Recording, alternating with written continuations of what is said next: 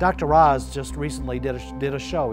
He put 8 or 9 people in a zoo in England, and he had them camp out there, and he controlled their diet for 12 days. They were all a little overweight, they were all on blood pressure medicine, they all had high cholesterol. One guy had triglycerides, through the roof. And what he did is he put them on what he called his gorilla diet, which was 11 pounds of vegetables, fruits, and hard shell nuts for 12 days. After 12 days, well, of course, all these people's colons started working really well, and it just sort of, we were so congested with things that bind us up, but getting normal food that we're supposed to be eating just really helped to get people cleaned up.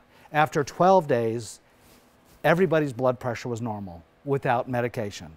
Everybody's cholesterol came down, I believe, an average of 23%. The minimum was 17%. And everybody lost an average of 2.5 inches off their waist. The guy with the high triglycerides, sugars were down. Those are most of your major problems. It's just understanding how to turn off inflammation.